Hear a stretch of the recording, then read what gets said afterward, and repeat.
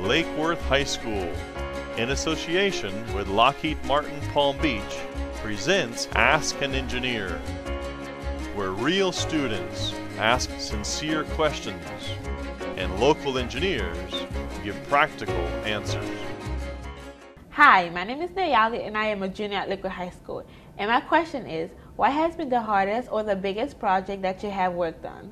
Hey Nayali, the largest program I ever worked on when I was an intern in Mitchell Field, which is in Long Island, I worked on the Trident nuclear submarine, which is a giant nuclear submarine run by the U.S. Navy. And the hardest program I ever worked on has been so far the RMS, which is the Remote Mine Hunting Vehicle. It is very challenging. The Remote Mine Hunting Vehicle program is especially challenging because it's underwater.